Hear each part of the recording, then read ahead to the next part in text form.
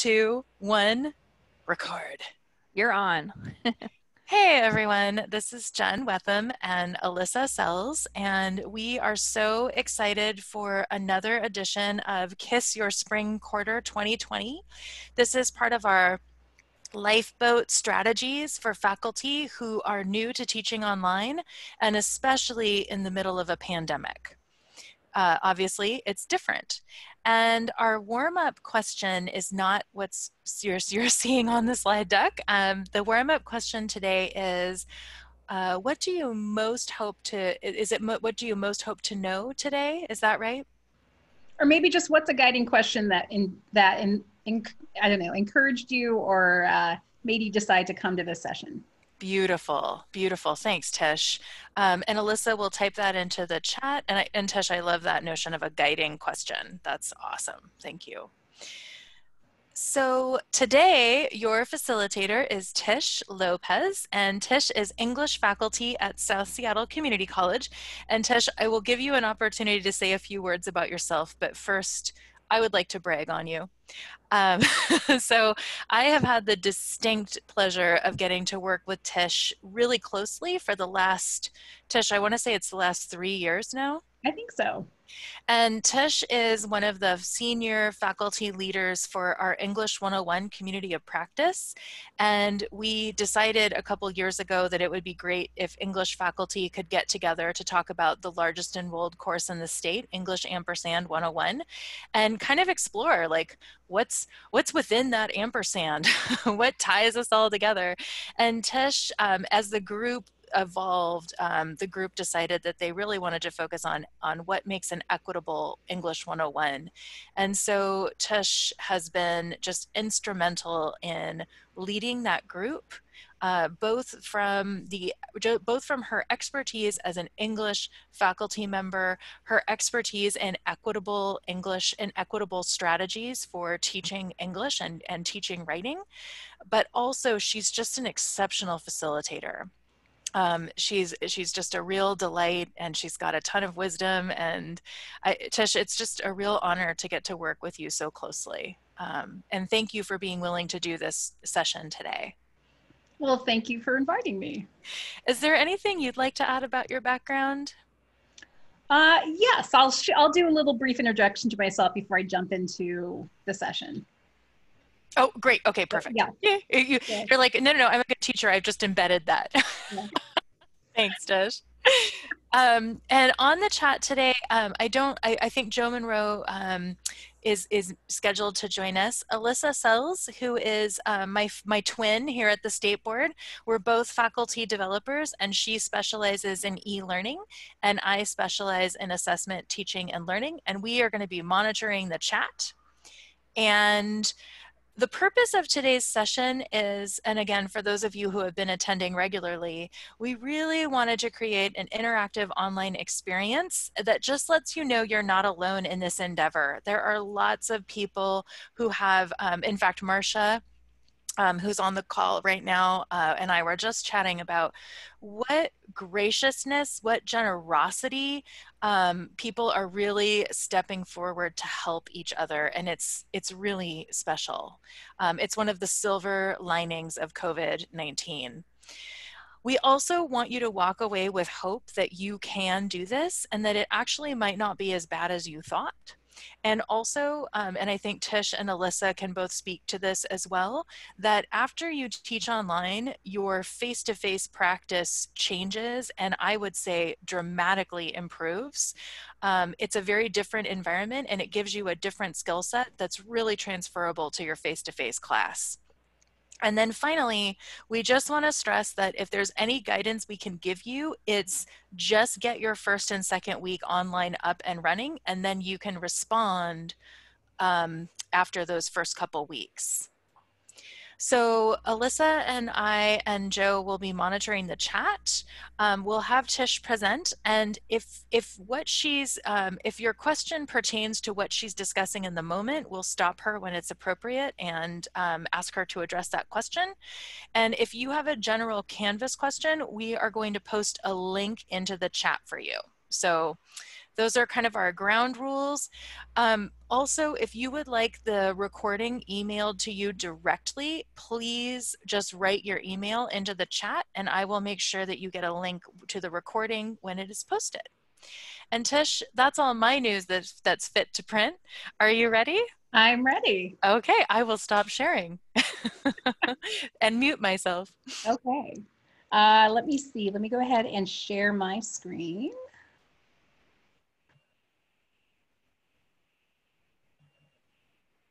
For some reason, it's not giving me the option. Oh, yes, it is.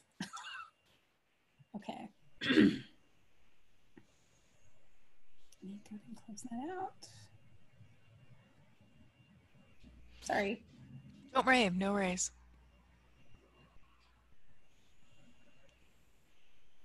While you're uploading, I'll say one thing that I forgot, which is Tish's session today is really going to focus on student success and improving retention in the COVID-19 situation. Exactly. So in any case, hi, I'm Tish. I'm an English and humanities instructor at South Seattle College, and I want to actually say I have over 15 years of online instruction experience, but I can for sure remember 10. I just want to point out that when I first started teaching online, my student retention rate was 63%. But today it's over 90% most terms. And that's through some really simple but effective ways to try to increase student engagement. And so those are some of the things I hope to show you today, but I also hope to build in some time for all of you to ask your questions and for us to troubleshoot and help each other together. So like I said, my overall goal for today is to share some simple tips that faculty across all disciplines can use to increase student success and retention in your online classes. And I think this is especially important because what you're doing today is very different than online teaching. You're really doing emergency teaching at a distance. And I think as much as we're being told that they're one and the same, they're really not. One of the major differences I see is that both for faculty and students, the entrance into teaching online isn't voluntary. It's mandatory, or it's something we have to do because of the COVID-19 crisis. And because of that, both students and faculty are working last minute to try to make things work. And that's just very different from teaching a fully online class that's built with a lot of intention and with months of planning. And I just want you to know that I recognize that, and I think many faculty across our state recognize that as well. But because of that, I think it's more important than ever that we really focus on student success and retention. We're going to be working with an extremely high percentage of students who haven't taken any online classes ever. And so we want to think more deliberately about what strategies we can use to engage and support our students. It's worth noting, this is my little brief intro that before we actually get into the nuts and bolts, I just want to share some of the research.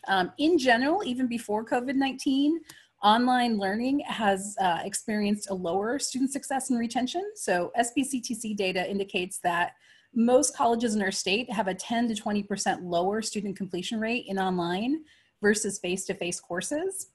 And when you look into the reasons why that is, a lot of it comes down to the four bullet points you see on this slide.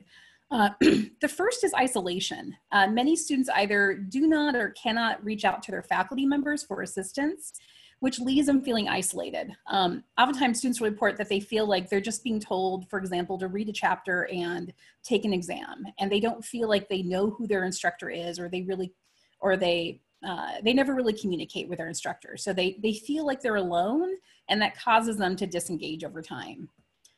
Students also often will leave online class because of social difficulties.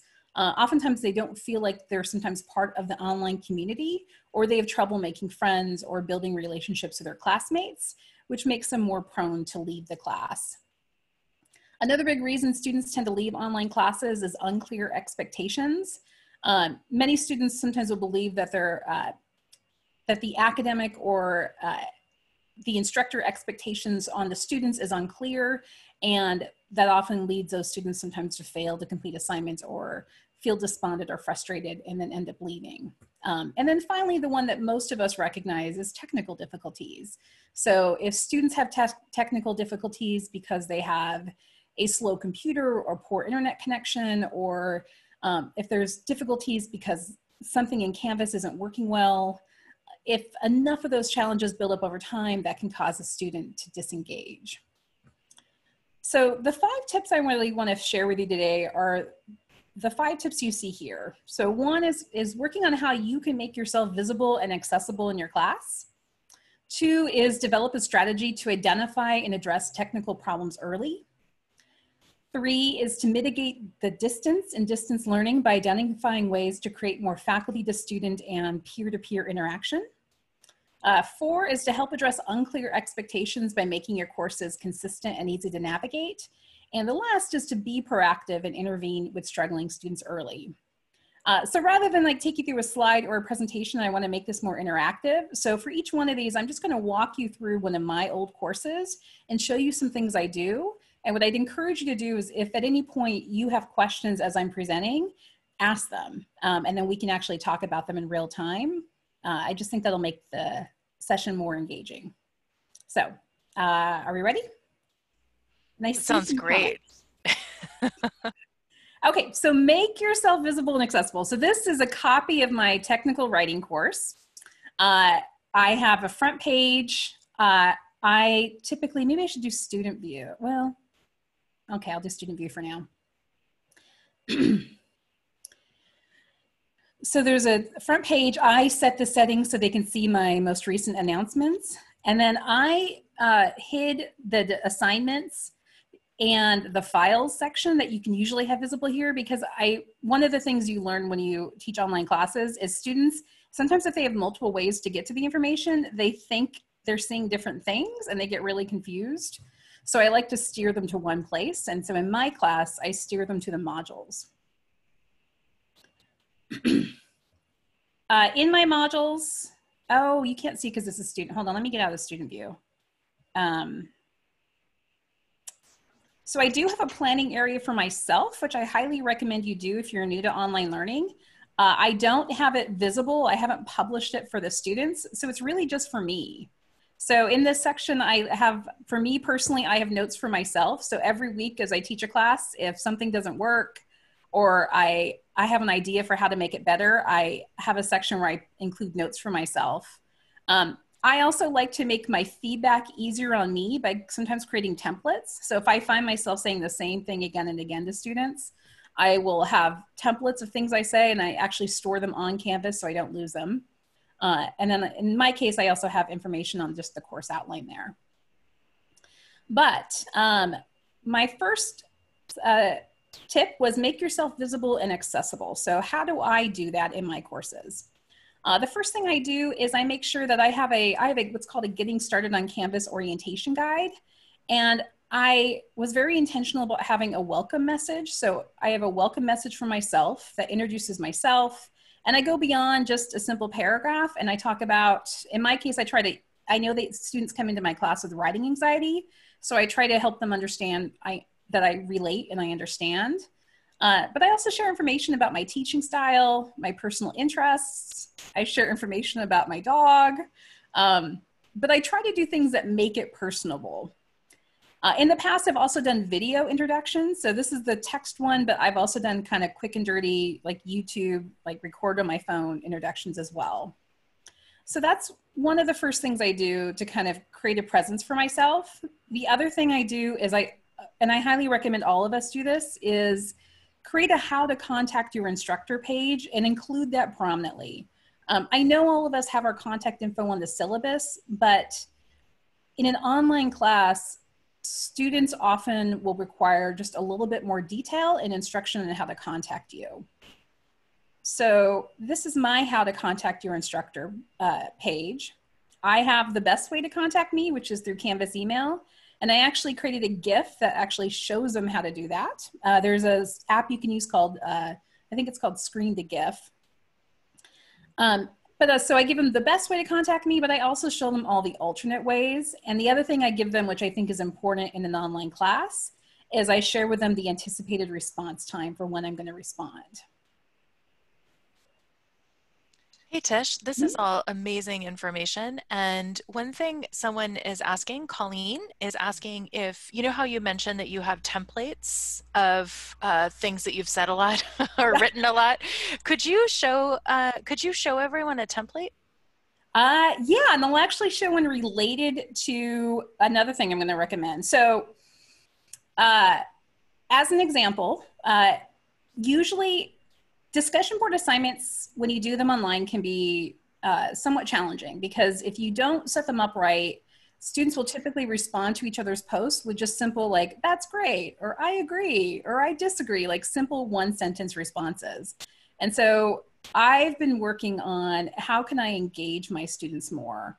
So one of the templates that I have is I have a template, I'll show you actually through one of my slides.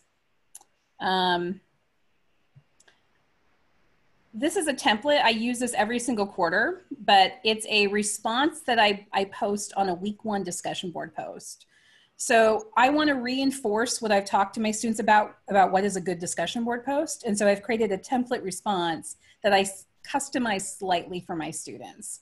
So for the first week, I identify 1 or 2 good, strong replies on the discussion board, and then I will paste, I have this language copied on that Canvas page, and then I paste it and I customize it slightly. And so I say, for this first discussion board post, I'm going to point out 1 to 2 examples of strong posts to better guide the class. Peter's post is an example of a strong post for the following reasons. And then I give a couple bullets of things he's doing. And I say, all in all, Peter's post is great because by taking the time to share his thinking, perceptions, and personal understanding of technical communication, he helps stimulate thoughts on the topic under discussion. In doing so, he also creates posts that add a teaching presence to the class that has the potential to advance discussion. And I say, overall, this is a good, strong, a strong initial post. Good job, Peter. I hope this additional feedback is helpful to the class as a whole. I look forward to reading everyone's contribution to this week's discussion. So that's an example. So, but I have them for everything. So if I have, in this class, for example, they have a correspondence assignment where they have to respond to some various scenarios and write correspondence in response to those scenarios. And so I will often have similar feedback. And so what I've done over time is I've created a feedback that I thought was effective. And I've made I've done it in 2 ways. I have like a copy and paste that I include here. And then you can customize your rubrics. I don't know if you want to get that much into the details. I don't know if I should. Let's ask. Hey folks, do you want Tish to get into the details or should she stay high level? What would be useful at this moment? I will show one. Hold on. There's one other useful thing. So lab reports. I think I have it here.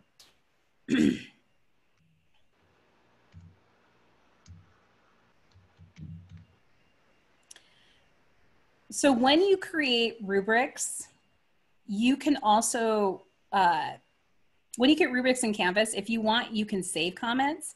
You want to be careful when you save the comments because they save it for all time. And for some reason, Canvas doesn't allow you to delete them. But one thing I will sometimes do is when I create my rubric, rather than have a rubric where you can click off points for, if it's something is strong, excellent, etc., I will actually do the rubric that allows you to do freeform comments. And when you do, you can create a comment. And if you like it, you can click Save this comment for reuse. And so what I will often do is if I do the freeform comment one, I will create a couple different templates of a response I'll give for a strong response in a particular category, one for a so-so, and one for a poor. And then I can just slightly tweak it for each student.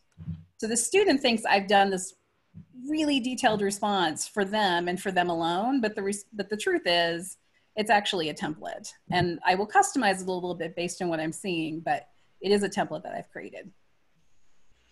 Tish, thank you so much. And just so you know, folks wrote high level, please.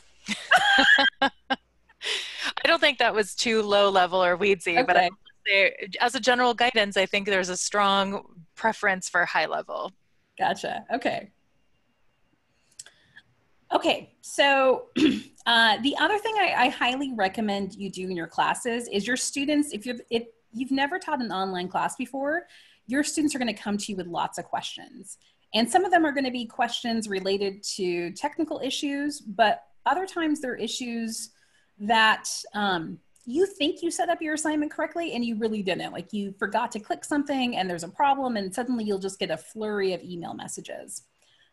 Or the other thing is, if you're used to teaching face-to-face, it's easy to just simply explain or give verbal context of the assignment that you've created.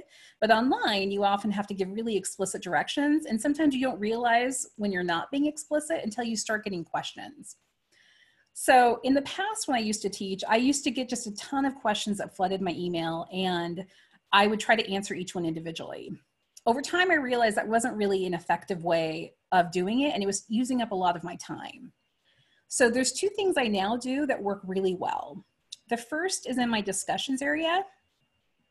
I have a pinned discussion called I Need Help. And when you click on it, I just have a course related question you need answered, post it here. Either your instructor or one of your fellow students will respond in a timely manner.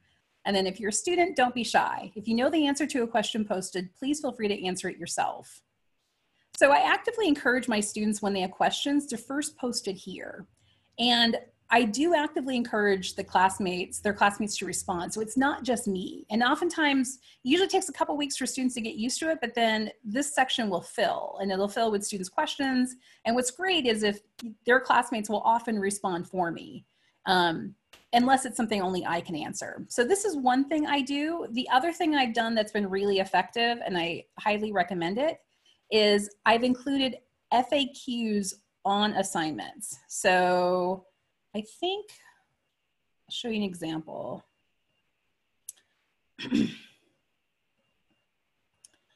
So in this class, they have case studies they complete. And so I give them a situation and a task, and then they have a submission requirement.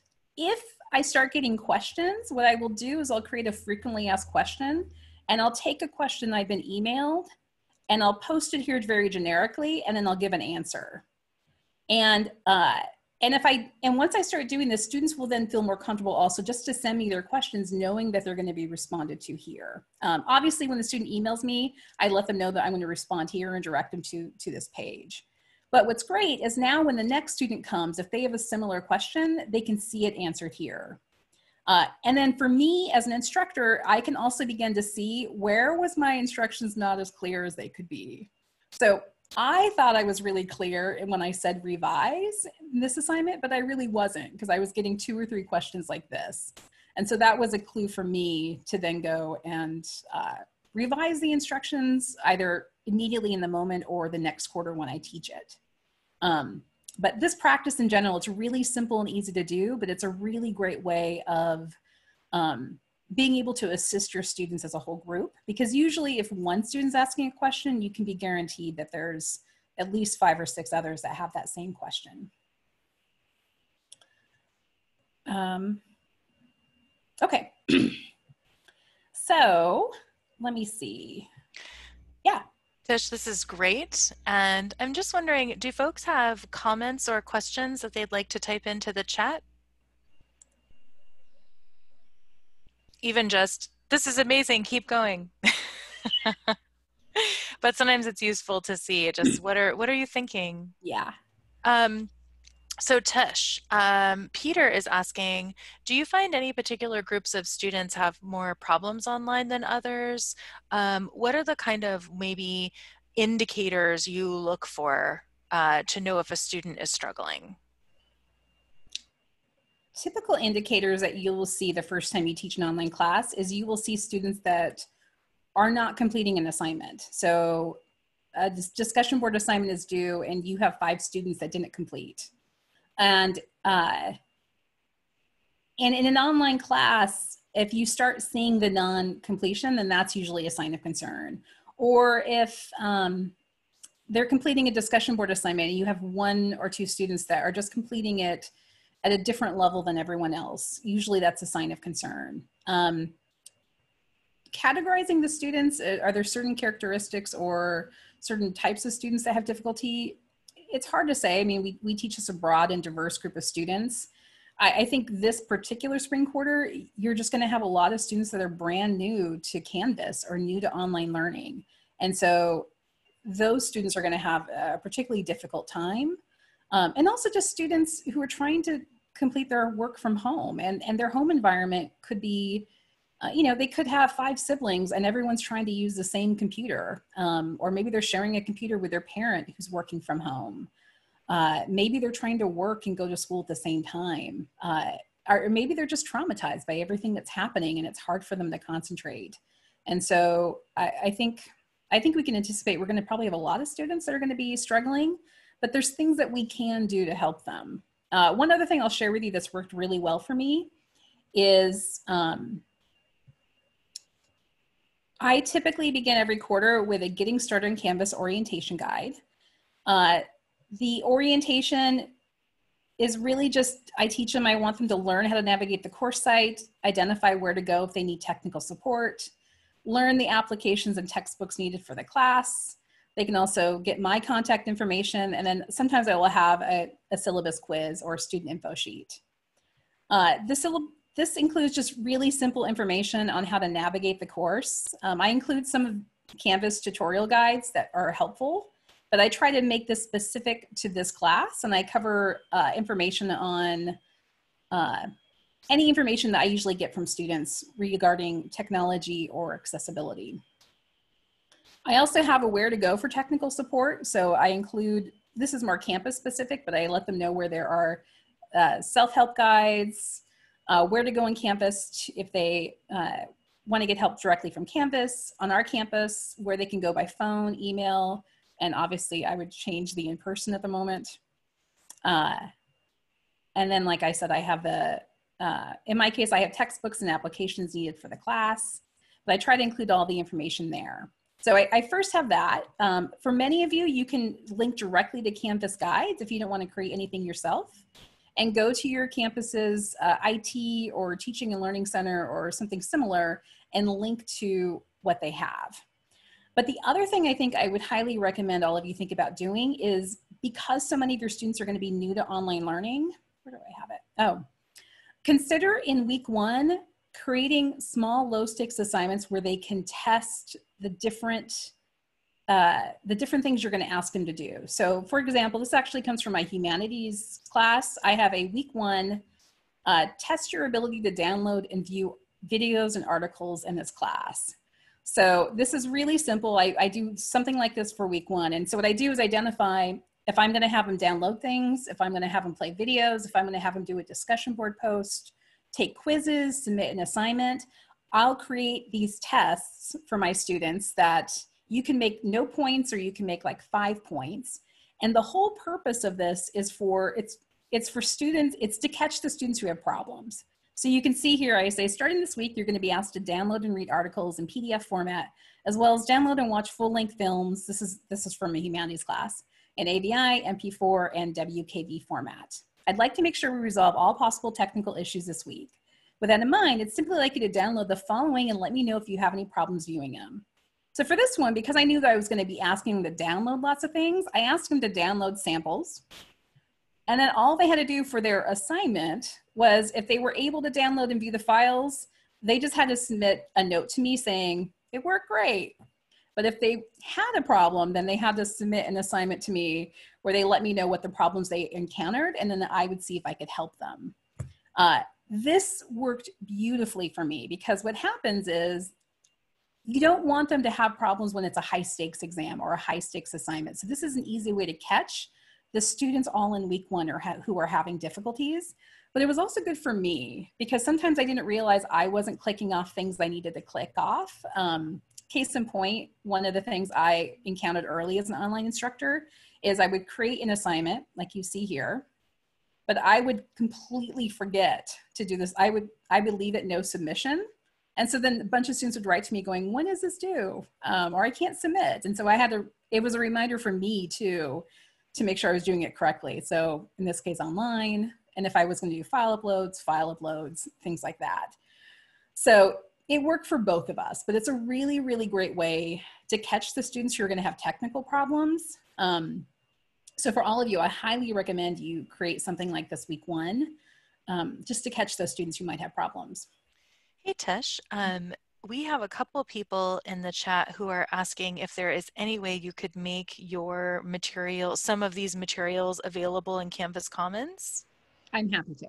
Yay! Okay, good. So that is excellent, excellent. And just for those of you who are not familiar with Canvas Commons, Tish, could you just quickly model for folks how to access, you know, like the little guy over here that says Commons? Could you show folks how to use that? Sure. So you can click on Commons, which you see in the blue bar here. And when you click on it, you can gain access to other people's Canvas course sites that they've created. And you can search by title, name, institution, or tag. I actually do have a Canvas. I have one thing. Oh, maybe some for Letitia Lopez. From people on our campus, I just shared my Getting Started on Canvas module. And so you can see that here. And then if it's something that you like, you can import it into your class directly. You can download it onto your desktop. You can obviously copy it as a resource link, but it's something anyone can freely access. Tish, thank you so much. That's perfect. I always just think, you know, sometimes people don't know about Canvas Commons. And to be honest, I didn't know that there was, anyway, it's just things I've learned from the Lifeboats. No, and it's really helpful. So I'm teaching intercultural communications for the first time this quarter. And one of the first things I did before I began teaching it is I went to Canvas Commons and I typed in, you can see intercultural communication. And I wanted to see what have other people created that I can shamelessly review, plagiarize, gain inspiration from. And so I immediately went and I started clicking and looking at sites. And I definitely stole a couple things I liked. And if I could just highlight shamelessly, they are there to be shared. They are there for you to use without shame. Exactly. George Hugh also has a comment. This is from a little bit earlier, and he just wrote, I completely agree with having students help each other to reduce your email load. I switched to using Slack last quarter instead of a help me discussion. And he loved it. Most students get an answer within an hour, and many are answered by students. That's awesome. Isn't that fun? I thought that was a good one. There's also some questions around how do you use video for synchronous learning? Do you do synchronous learning? And also, if I could add to that, if you could also talk about the equity considerations of synchronous learning, I would be most grateful. Okay, so Tall order. So I do use videos. I have a couple videos I posted. I figured I might be asked. I have, for example, every single week, I had a just okay and better version. I'll click on the just okay. It's just okay because you can see it's poor lighting. I have a weird facial expression and I'm recording off the cuff. But one of the things I try to do to both personalize the class for students to feel they have a stronger connection with me as their instructor, but also just to provide more context, the bigger, larger overall picture of what are we doing and why, and how does it connect to the larger learning outcomes, I post weekly announcements. And the weekly announcements just kind of give a broad overview for the week. And sometimes I'll provide extra context by sharing a story or an anecdote, or just going into more depth or explanation. And so I use videos to do that. I've also used videos to provide an example. So if I want to give an example to my students of how to do something, I might actually create a short video and have them click and watch it. In my classes, I don't tend to do synchronous. Is that what you're asking, Jen? Yes, I think a lot of people are exploring the option of doing synchronous teaching. And again, I don't want to tell anyone don't do that, but I also want people to be aware of the equity considerations. And I was just wondering if you could speak to that, or if you feel comfortable speaking to that. No, that's not a problem. So here's what I would say. In my classes, I tend to conference with my students every quarter, and even if I'm teaching online, I use Doodle, and we set up usually 15, sometimes even 30-minute phone conferences with each student. And this last quarter, I connected with all of my students. And of course, we spent the first half of our conference just talking about the COVID-19 crisis. But then we spent the second half talking about how they were doing going all online. And this was, again, towards the end of the last quarter. And one of the things that was really clear is many of them were struggling. And they were struggling for some of the reasons I mentioned before. For the teachers that were requiring synchronous, being present in class at specific days and times, it was challenging for them because they no longer were going to school. Many of them were now taking care of their younger siblings, or they were having to jockey for space in their home around other people. Some of them lived in 500 square foot or 900 square foot apartments with 2 or 3 other people, and they could only find a little tiny corner in which to do their work. And so it was difficult for them to be able to stop and coordinate with, frankly, everyone in their home at a particular day and time so that they could complete their classwork. Limited technology is a real issue for many of our students. So if we're asking them to be there at a specific day and time, it assumes that they have their own computer that they can access an internet connection, when the reality is many times they're sharing a computer with siblings or with their parents, and their parents have a job where they're potentially have a job where they're getting paid, and so they're going to have first preference on using their computer, or there's internet lag time at particular times of day because so many people are online nowadays. And then finally, just students are distracted right now. We're going through an unprecedented pandemic, and people sometimes need to be in the right mindset to learn, and not everyone's going to be in the right mindset at the exact same time. So I think many people, and myself included, would recommend to try to do asynchronous if possible. And it is possible. I talk with a lot of my, particularly my math and STEM faculty colleagues, and they're the ones who are most fervent about the belief of doing it synchronous. And I think there is, and I think part of it is, I get it. I get that the learning needs are different than, for example, they are in the humanities. But I also think that there are ways around or mitigating that would allow you to teach a course asynchronous rather than synchronous, if it's going to work better for your students. My general comment is, I think, talk to your students. The best way you're going to find out if synchronous or asynchronous is going to work is by surveying your students, finding out what their life situation and their technology situation, internet connection situation is. And you'll quickly be able to see if synchronous is possible. And if it's not, then I would encourage you to think about asynchronous ways you can teach your course. Tish, thank you so much. And I am going to post a couple resources to the chat. One is thanks to Jared Anthony. This one is making the rounds on Facebook around about just like the implications of asking students to share their personal home lives via Zoom. And so I've included that as a link. We also have a really great article that also I found out about on Facebook. Some of my best pro-D happens on the Facebook. It's up on low stakes asynchronous teaching during this time. So I'll also post that. And Mark Barrington from Green River has a hello Mark has a sample text survey, so I'll also put the link to that. So Tish, thank you, and thanks for speaking to all of this so well. There's a related question, and then I'm going to move us into a different area, if that's okay. So Peter asks Tish, have you found yourself spending a considerable amount of time calming students down this quarter? I almost feel like I have become a de facto therapist. Yes. Yes, I do feel like many times my conversations with students feels like therapy. And with some of my students, I'm one of the primary places that they feel like they can go to talk about it, or at least in particular to talk about their struggles with school, because sometimes some of my students have parents who haven't yet completed higher education, or maybe they're the first in their family to go to college. And so I'm the person that they feel that they can relate with.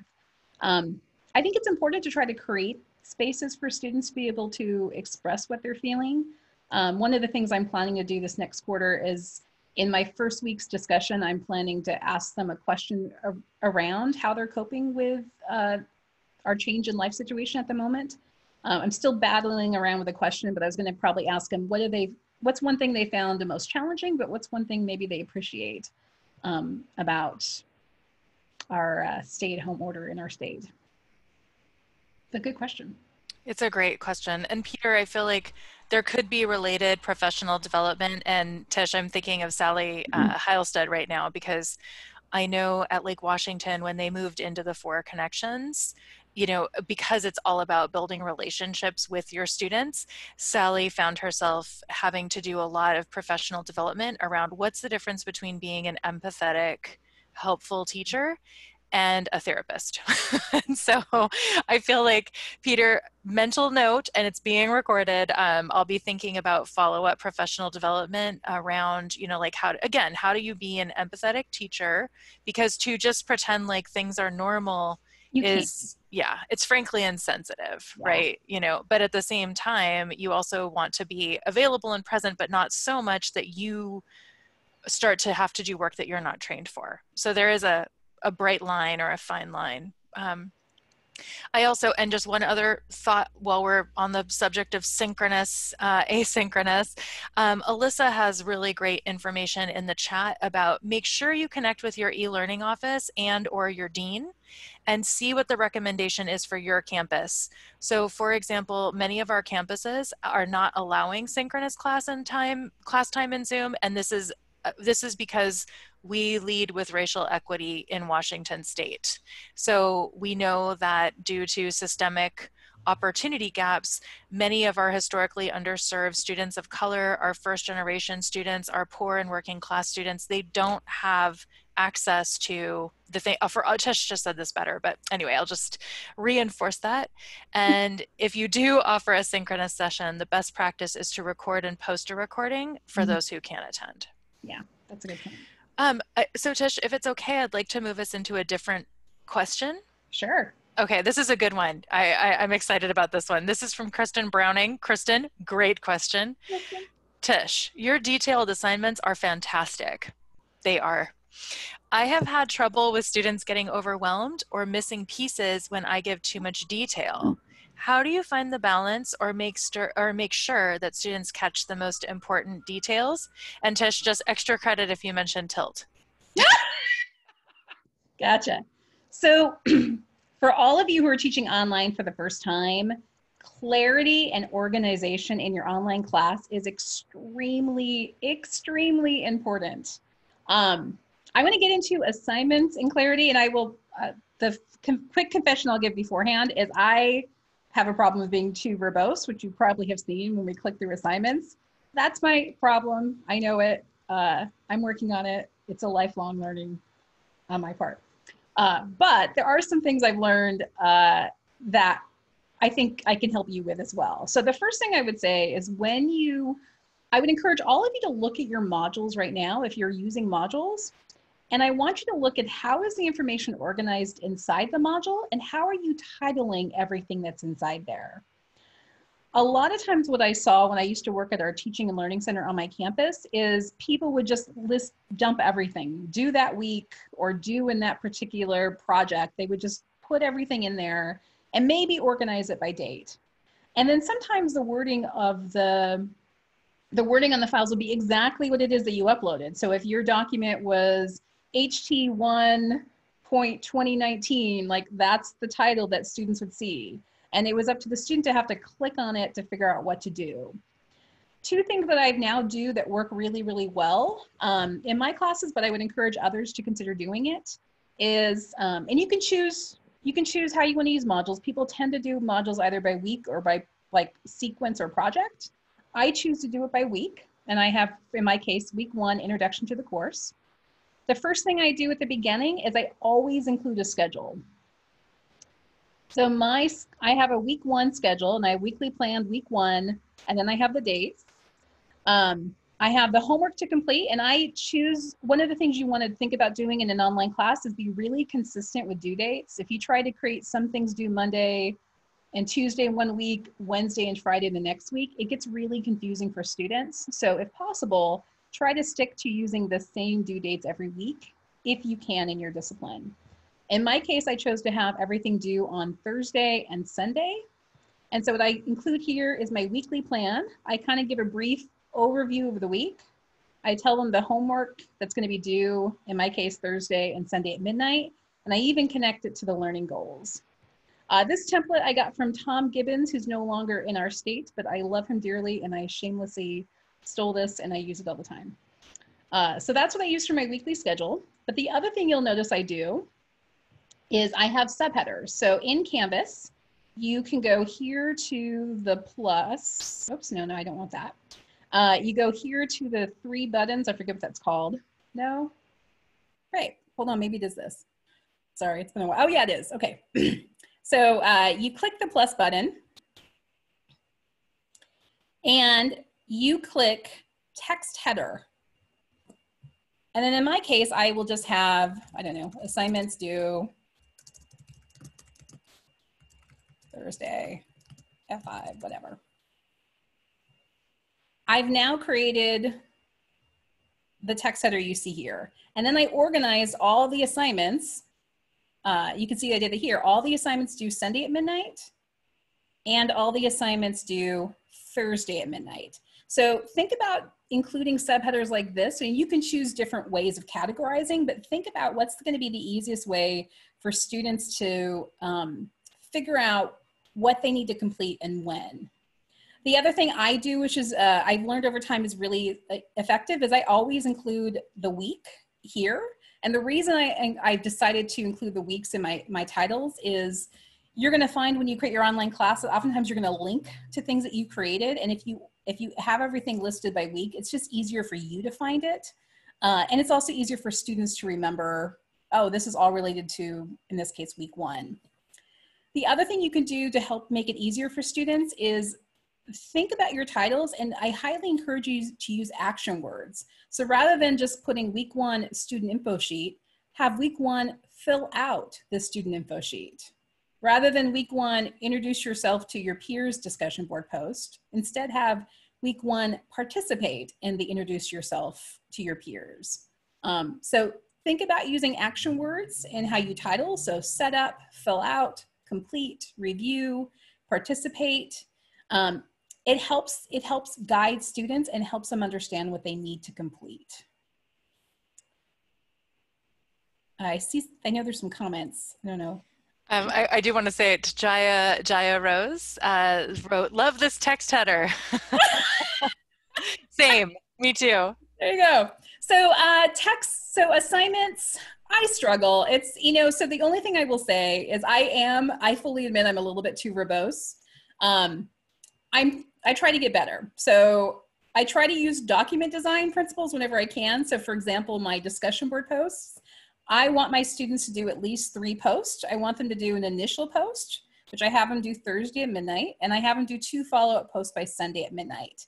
My tip for you, if you've never taught online and never done discussions, is if you have all discussions due at the same day, they're all going to do their discussion posts like an hour before it's due. So if you actually want to kind of create or replicate a more engaging discussion like you would have in your class, consider breaking up the due dates. And so I have it here where I have the first post due one day, and then a few days later they have their follow-up posts. And so I'm trying to use document design principles to make it stronger. I use headers. In this case, I use some different colored text, which I'm not sure if that meets all accessibility guidelines. Yeah, Alyssa? Tish. Alyssa. Yeah. There are built-in header options in the Canvas content editor that you can use to stylize your text. So I would recommend using those. And then if you also want to change the color, you can go back on top of that and do that. But the general rule is never to use color alone to indicate importance or to draw attention to something. So everything, just so if you don't know, all the page names or assignment names or discussion names in Canvas, those are all header level 1. And then in the rich content editor, and if you want to open the editor on your assignment there and show people where this is while we're talking, that might be helpful. Okay, so Tish has her editor open now, and then where it says paragraph, there's a little drop-down menu. And I can just highlight that. Yep, and highlight, yep, drop it down, and then that would probably be probably going to start with header 2, because the page name itself is header 1, and you always want to keep the H1, H2, H3 in hierarchical order. So you can see it bumped it up in size, but it didn't change any of your other formatting. So that's just like working in a Word document. The same types of stylized features are available in Word. So if you know how to do it in Word, you know how to do it here. And if you can figure out how to do it here, it's super easy to figure out how to do it in your documents also. Yeah. And again, you know, like, I think it's a both and, right? Like, you do the headers, and if you want, you can put it in color. But Yeah, don't do just one. Yeah, and it's actually easier just to do it like that when you first build the course, because if you don't do it right when you're building the page or the assignment or whatever, then you have all this stuff that you feel like you have to go back and fix. So it's actually more productive and effective when you're building a course just to do those things up front, because it prevents you from having to go back and do more work later. That's just my 2 cents on it. And I think too, I'll just quote our colleague Jess Thompson, who doesn't work at the state board anymore, but has also been with Alyssa a real leader in accessibility. Just don't worry about going back and fixing things you've already done. It can be really overwhelming. Just start today with whatever you're building. Just start there. Alyssa, is that what you would also say? Yeah, that's a great place to start. It's good advice, so you don't get overwhelmed. But for equity, it would be a good practice as soon as you have time to go back and fix those things when you can. One thing that using the stylized features in the content editor or in Word, one thing that does is it visually organizes the content. So it helps sighted users, but it also helps those who may have vision issues and might be using assistive technology, and it prevents those users from having to read through every single thing on the page. When you have headers in place on a page or in an assignment, the screen reader can skip to those areas so that somebody doesn't have to read every single word to find just that one little sentence or section that they wanted to review or whatever. Yeah. Thank you. Yeah. So Tish, we have a couple. We can obviously go. Yeah, go for it. But what do you think? What's next? What do you feel like the other things that they asked about clarity for the assignments, and I'm going to defer to you. What can you say about tilt and why they should? And some of these assignments have not been tilted, so sorry. But what can you say about tilt that can help them understand why that can be particularly effective in an online class? Can you say that one more time? Yes. So sorry. One of the other questions I think Kristen was asking was about just the clarity of the assignment and how we can help make them more clear and less verbose.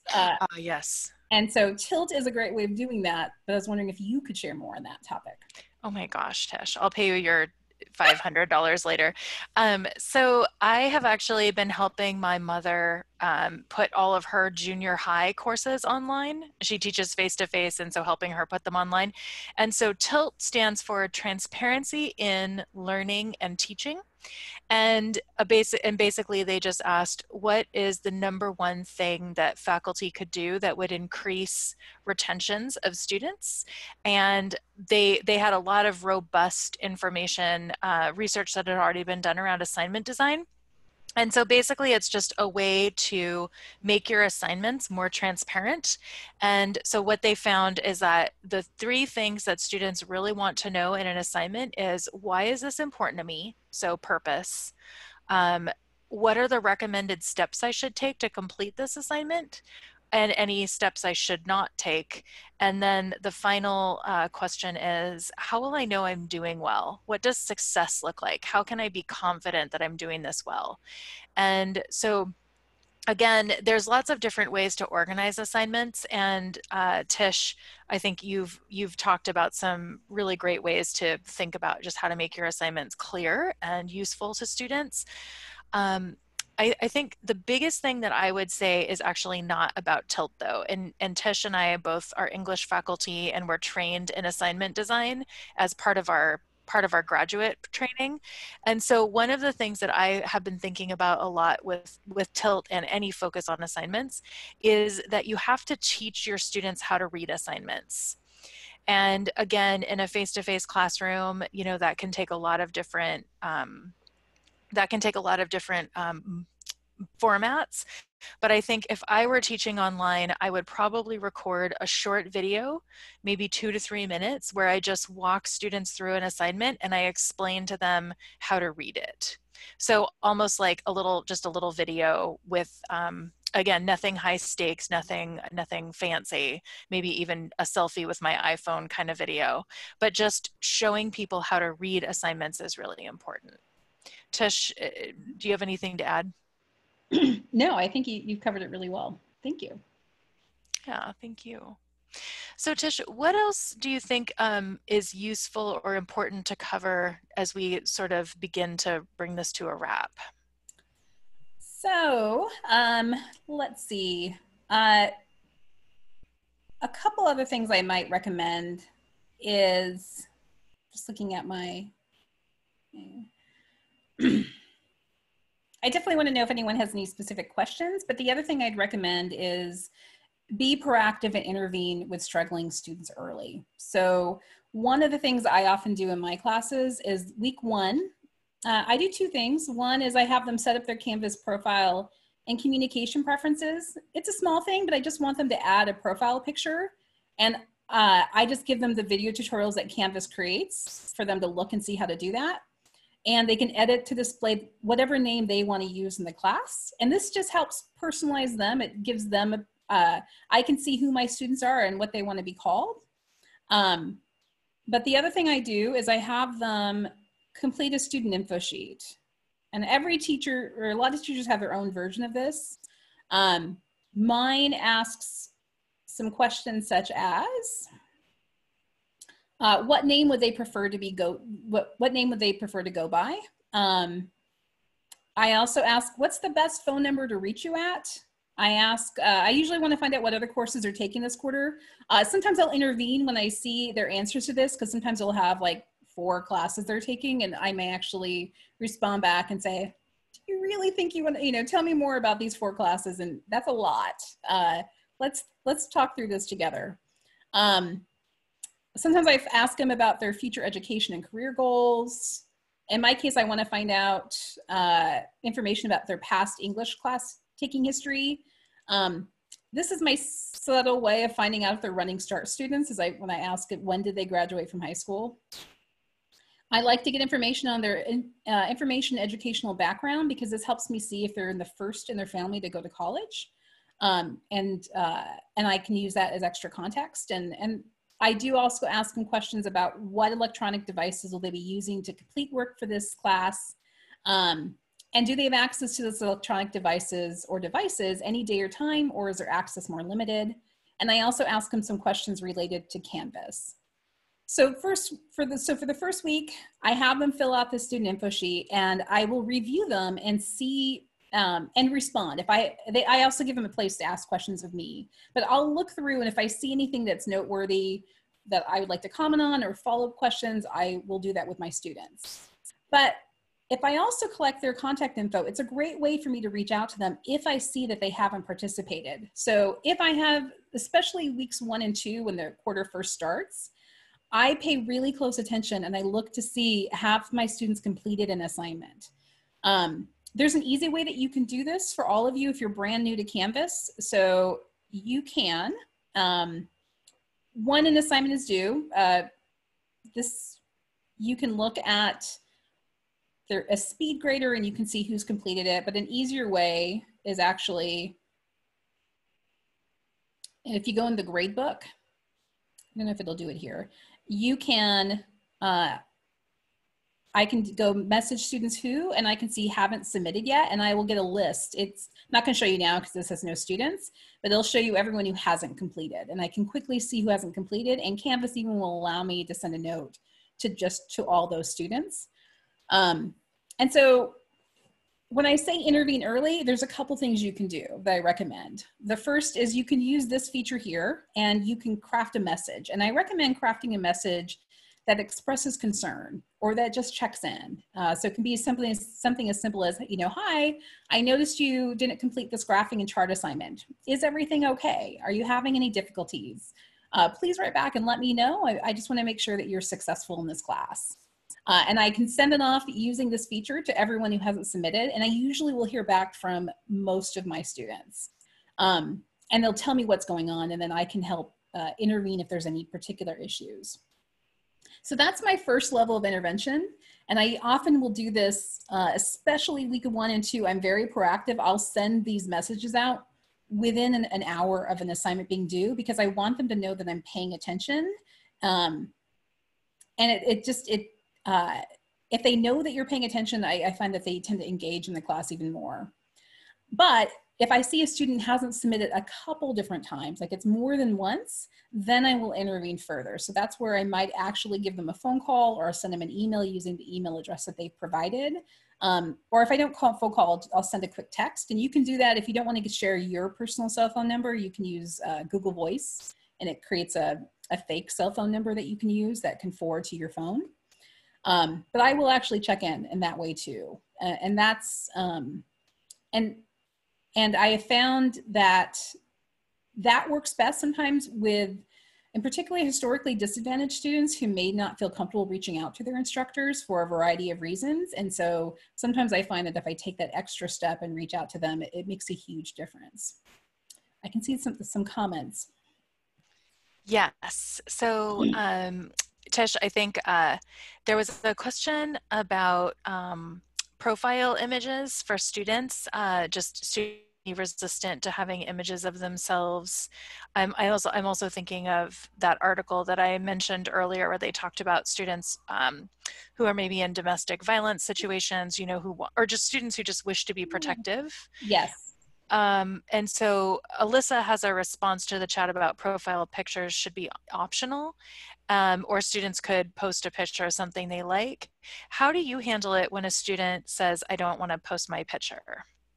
That's exactly what I do. I do encourage them, if they're comfortable, to share a picture of themselves so that everyone in class knows who they're talking to. But for a variety of reasons, some people do not or cannot share their picture. Some examples are someone who's been stalked or sexually harassed, who doesn't feel comfortable sharing their picture. Or just people who don't have access to technology and haven't been able to take a picture themselves that they can post. For those students, I do exactly what Alyssa suggests, which is I encourage them to pick an image of something that they like, such as their pets, an image of a great tree. It could be anything, but something that's just maybe a little bit more personal than the sad little gray figure. Sad avatar. Yes. So the other thing, so Kristen Browning has a question about when you send the message through the gradebook, does it come to their inbox or is it a comment associated with that assignment? It goes to their inbox. And it goes, even though you're sending that to multiple students, each student will receive that message not as a group email, but as an individual email. And Tish, I think, you know, when I sent you the calendar invite, I made it for 90 minutes, but I was thinking it would be an hour. So I apologize for my miscommunication. And we normally go over anyway, but I did want to ask, like, if you have a lot of content left to cover, someone has asked if you'd be willing to do a part 2. Oh yeah. Do you have a lot more to share? It's as open-ended. I can cover as much or as little as the group would like.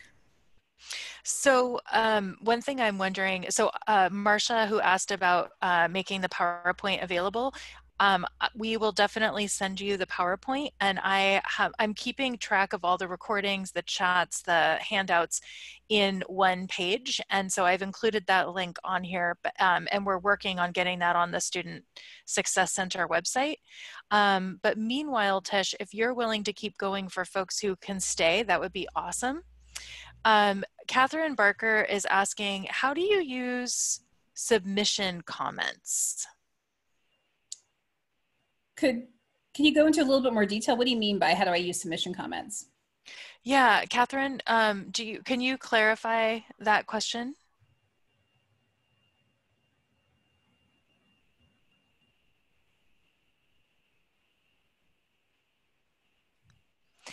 While we're waiting, Tish, I will say that people are just saying how useful and how helpful this has been, and how your positive attitude is making everything feel much better, much more manageable. And Jared Anthony writes, thanks so much, Tish, for your generosity and bravery in sharing this great material with us today. I mean, the biggest advice I can give to all of you is your courses are going to be a work in progress, and start simple. Start simple for your own sanity, because classes start in what, 3 days, 4 days?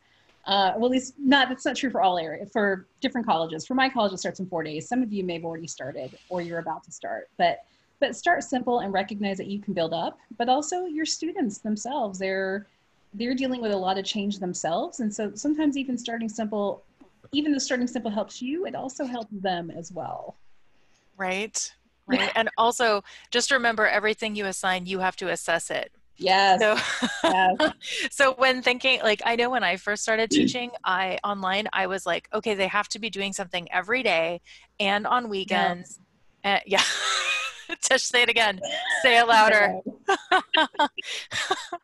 No. There's a couple different ways you could do assessment made easy online. I don't know how much people want to get into this, but I'll share a couple things I've done. Let's see. Is it here? Yeah. So as an example,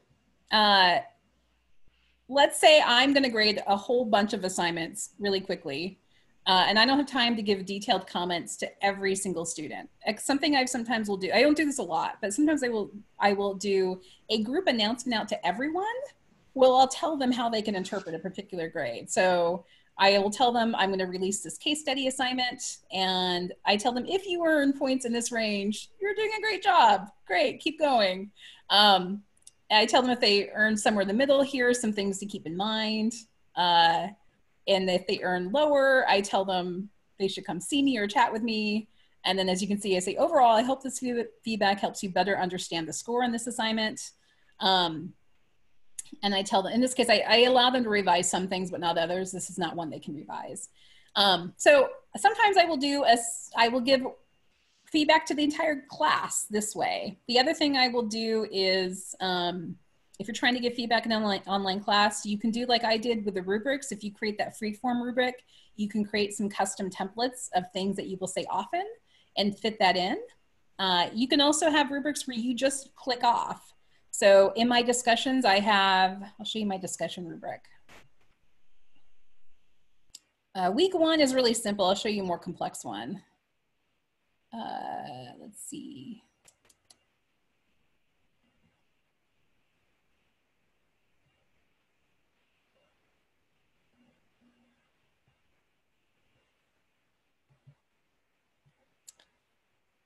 So this is probably, I don't know how great this one is, but this is my discussion board rubric.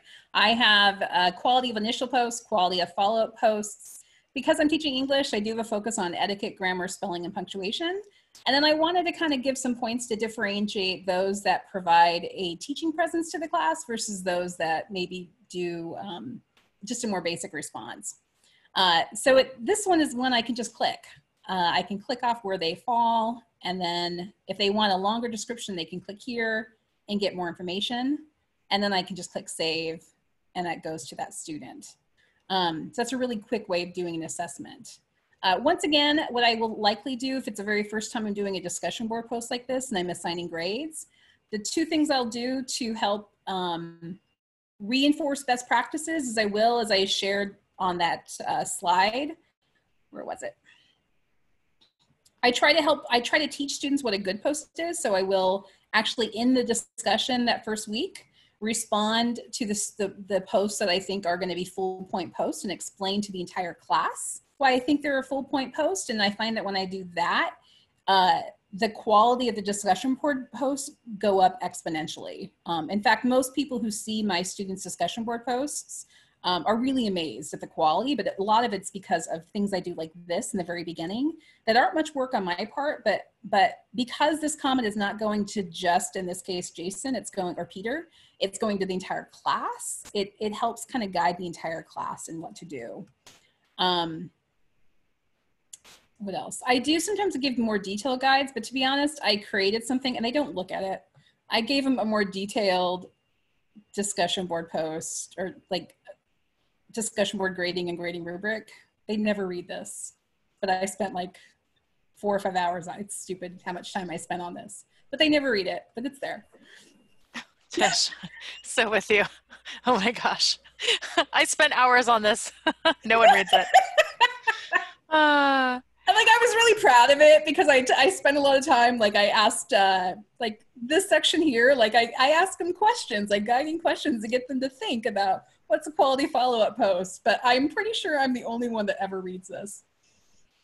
Well, we're all reading it now. We are living it.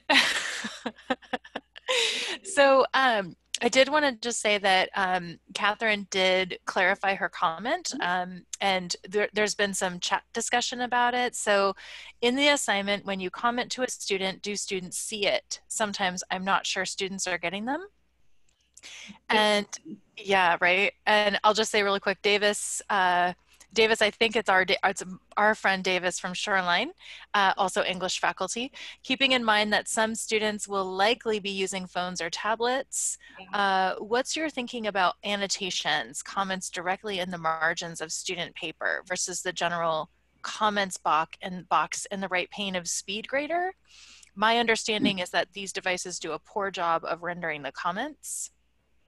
They do, and I've actually changed how I grade papers in particular because of that. This is a whole other conversation. There's one quarter where I tried 9 different grading strategies, and I tried the different strategies in terms of, my focus was how much time was because I'm an English teacher. We could spend hours upon hours grading papers, and so one particular quarter I was really frustrated with how long I was spending grading, and so I looked at best practices and research and identified 9 different strategies that people recommended. And I did each one of those strategies in all of my classes, and I timed how long it took me to do the grading. But then I also asked my students to give me feedback on which ones they liked the best. And then I tried to find the sweet spot. What was the grading that took the least amount of time for me, but also gave the strongest student feedback? And the winner was audio comments. And so one of the things I do for papers now is I've moved away from commenting directly on papers, in part because I feel that turns me into an editor. And what I instead do is I create a short audio clip that I upload to my students. And the audio clip focuses on conveying to them an overview of, like, I will say like, hi, this is Tish giving you feedback on X paper. And then I will talk in broad terms initially of, here's what I really liked about your paper. And then I give them some specific pointed feedback that I kind of prioritize based on what are the outcomes for that particular assignment. Students respond really well to that because they hear my tone. And when they hear my tone, they can see I'm being supportive, and it feels a lot more personable. And I can also give more context to any sort of critical feedback I'm giving. Because if I'm typing it, if they're the 50th student I'm writing comments for, it's going to be really short and sweet. But audio, it's easier. It's also better for you when you're, instead of typing all the time, your back starts aching. Audio is just kinder in some ways on your body. And so for papers, I often actually resort to doing audio comments. So I'll fill out a really quick, simple rubric online, but then I upload the audio comment. And that's only for major papers. So Tish, I just want to say really quickly, how have we known each other this long, and how do I not know that you did this? And oh my God, it was a whole thing. Why is there not a slide deck about this? Why is there, oh my gosh. I have one. I show how long it took me to do every single one of them. It's really great. All right, that's going to be part of part 2. I think 2 people are asking, how do you do audio comments? And also Davis wrote that 9 strategies test is blowing my mind. Davis, me too, mind blown. So can you show us how to use audio comments, please? So there's a couple different ways. I will share what Canvas allows, but then I'll share what I do. So if I'm going to let me just go to a typical assignment. think I can go to anything.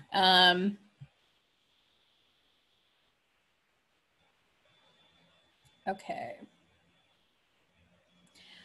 So if you see here on the screen, there's a paperclip icon that allows you to attach files. There's a media comment, and then there's a speech recognition. There's two ways you can leave audio feedback. If you click the media comment, a thing will pop up and it asks if Canvas can access your microphone and your camera, and you can click allow. And you can choose if you want to do webcam. I never do webcam. They don't need to see me. So I just click mic. And then you can literally just start recording. And so you start recording. It gives you a 3-second warning. I give my feedback. If my feedback really sucks, I click start over. But when it's all ready, I just click finish. And you can title it, and then you can save it.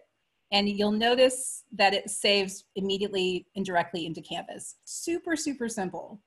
The only challenge for this is really, frankly, for the English folks here, most likely, is because when you do the audio comment on Canvas, I can't scroll up and down through the paper.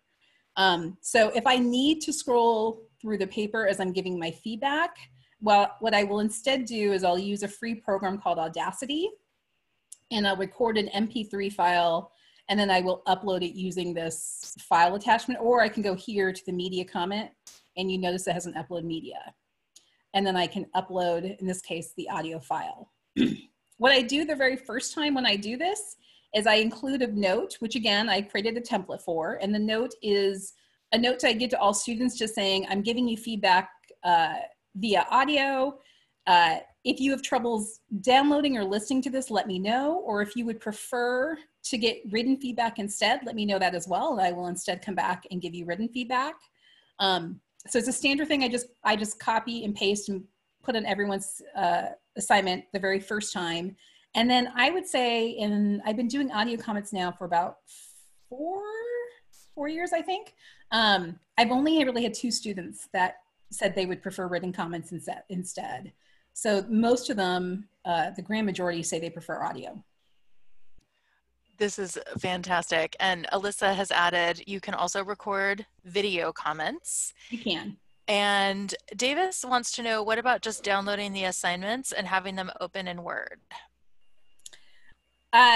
You can, yeah, no. So when I do, particularly, oh yeah. So you still would have to adjust your screen a bit to have it open and like adjust your screen so that you have Word and Canvas open at the same time, or just to toggle well. And yes, you can definitely do that.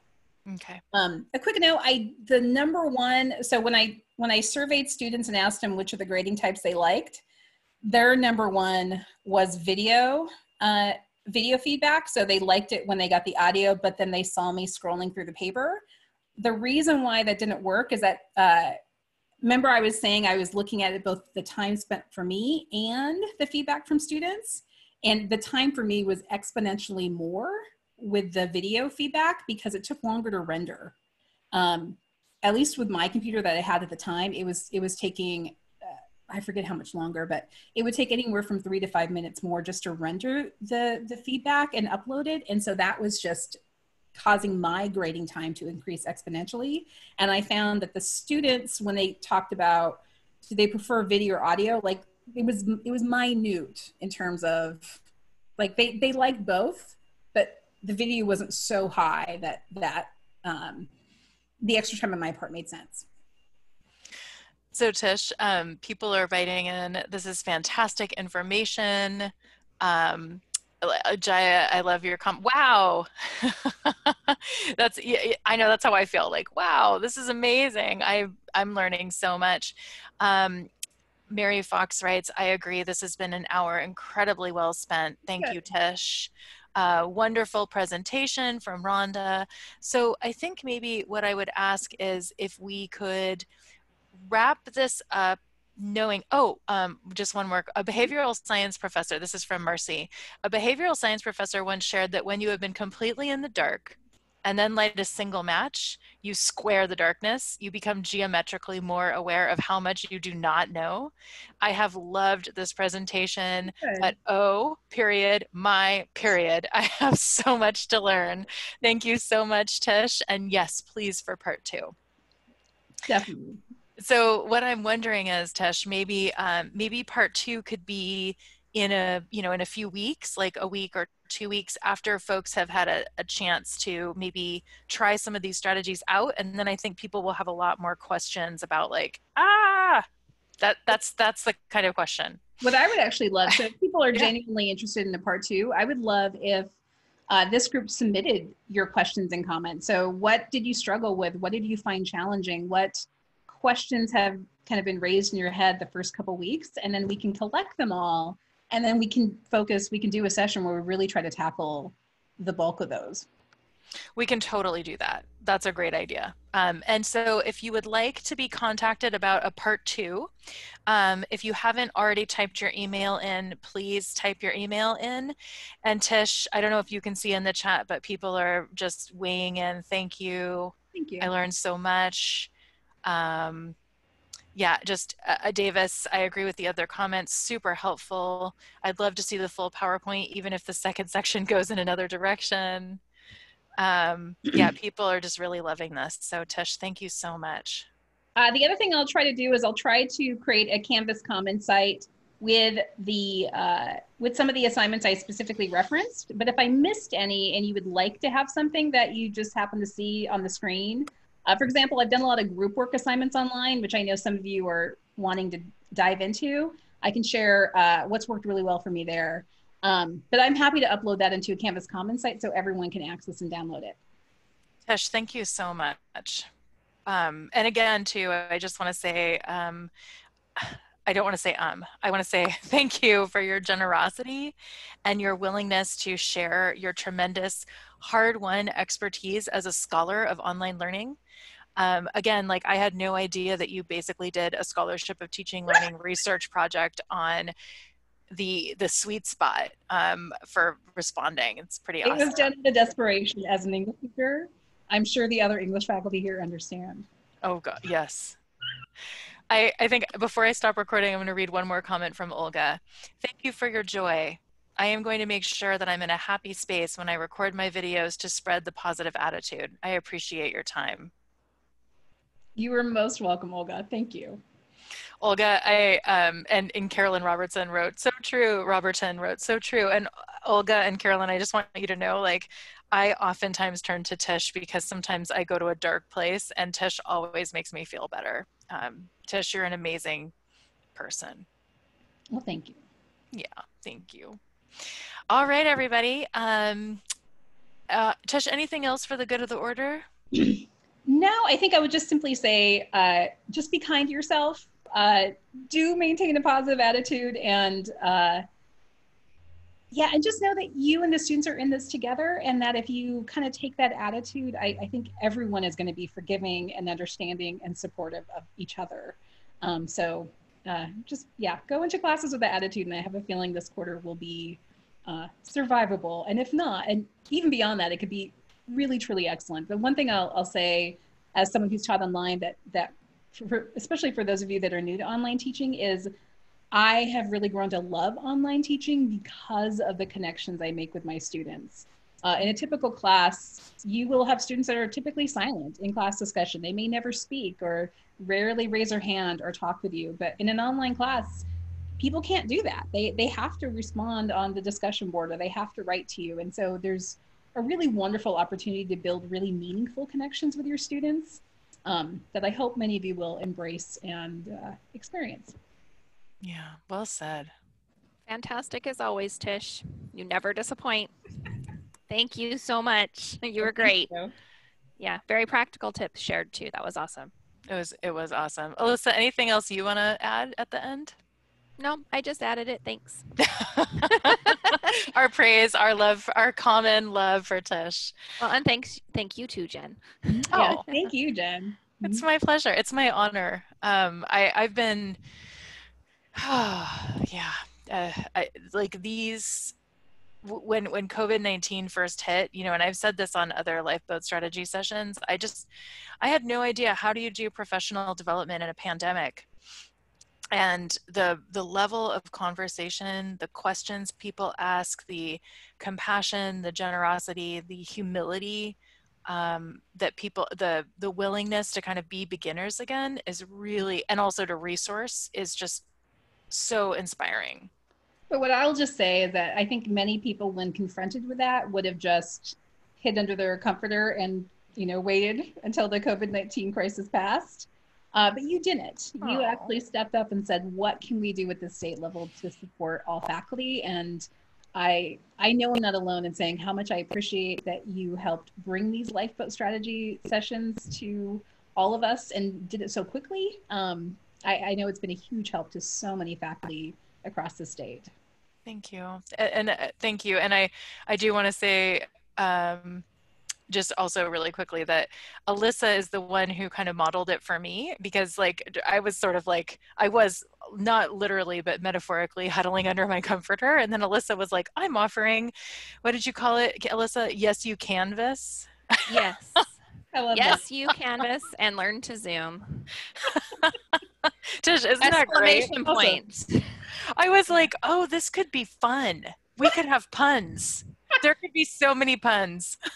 Right? Yeah. You had me at puns, Alyssa. Thanks. I like to make my titles interesting, so They're people great. pay attention. Yeah. They're great. I will say, Tish, I was watching the final episode of Ozarks, and I won't give away any plot spoilers, but there is a moment when Wendy, the heroine, crawls under her comforter and just won't come out, and I was like, oh, I have empathy for you. I want to do that right now. All right, everyone. Thank you so much, and I'm going to stop the recording. Thank you. Yeah, thank Thanks you. again, Tish. Thanks, Alyssa. Thanks, Tish.